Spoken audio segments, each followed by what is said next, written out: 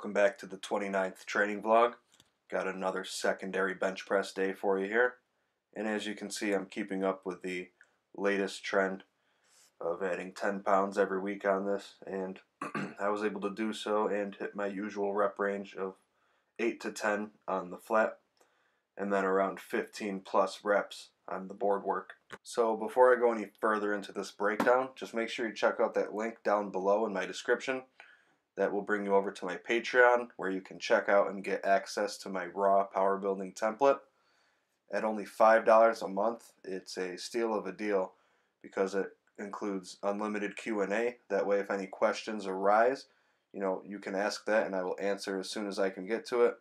The program also comes with a substitution section as well as a tip section, and last but not least, a sleep and nutrition tracking section next side to the notes. That way you can get more in depth. Everything related to your training is going to be all in one place, which is going to make compliance as well as tracking a whole lot easier. So once again, make sure to check the description down below and click the link to my Patreon. Thank you. Anyways, going back to the workout here, after my flat back bench work was done, I moved on to the upright row, where I hit, another PR. I'm steadily PRing on everything. If you haven't noticed yet, that's how I roll. I believe in slow and steady progress long term, as it really helps with the confidence and the mindset part, rather than doing a more aggressive progression where you're going to hit more plateaus and stalls doing that method, as well as increase your risk for injuries and overuse. So after I finished up that main work, I moved on to my first superset, which consisted of weighted push-ups here. And then after that, I would hop over to the rack and do some band YTWAs. So as you can see, I start off with the Ys, making sure to keep the scapula down and really pull with the mid traps and lower traps. This is a great movement for activating those, and I believe doing band YTWAs 1 to 2 times a week is really the key to having healthy shoulders. Since I've started doing these, my shoulders feel much less cranky, and they move around without the crackling that they used to have when I would move them in certain ways. So when I do the T section, you'll notice that I do the first half of the reps with an underhand grip, then I switch to an overhand grip to get the remainder of the reps. Then I move on to the W's, which is very similar or pretty much identical to a face pull. So I'll do the bilateral or 2 arms at once version for the first half of the reps.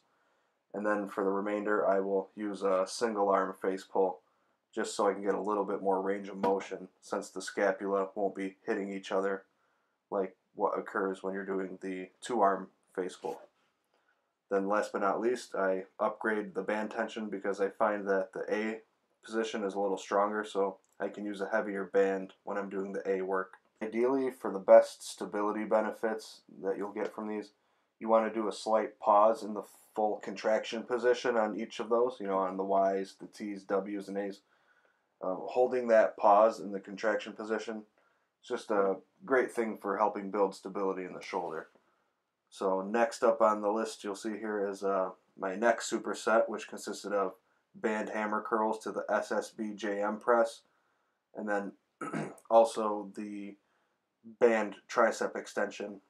I couldn't just do a traditional superset where it would be 4 sets of curls and 4 sets of SSB JM press, because I feel like I got to slowly up the volume on the JM press. That's a movement where if you add volume to it too fast, you're going to end up with cranky elbows. And those band hammer curls are very good. They're easy and quick to set up.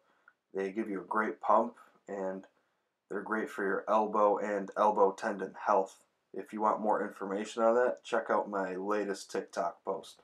On the SSB JM press here, I did hit a all-time PR with 171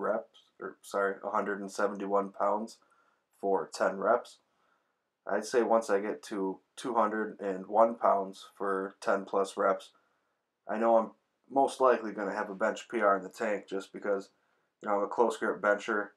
And this has to be the best close grip bench tricep accessory in my opinion, especially because with the way the pad lets you have a fixed range of motion and the fact that it lets you pause comfortably in the bottom helps you build dead stop strength in the triceps that really carries over well to the powerlifting style close grip bench press that I do, where you have to have a pretty decent pause in order for it to count.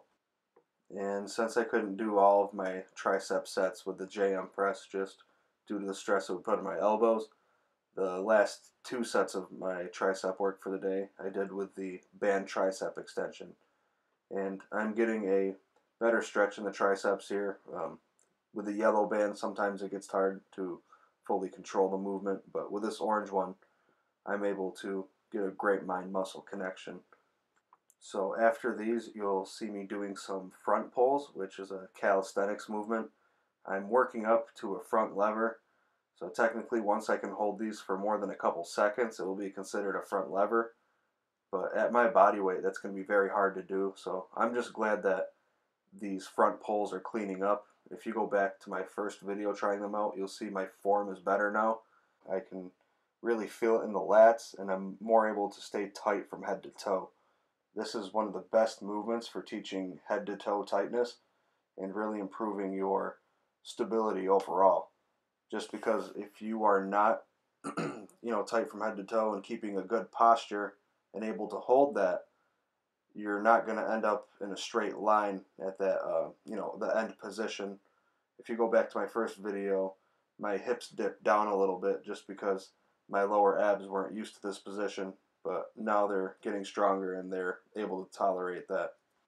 And that concludes this training vlog. Thanks a lot for watching. Make sure to leave a comment down below, hit the like button, also the subscribe button, and share the video to your family and friends. Thanks a lot. Have a great day.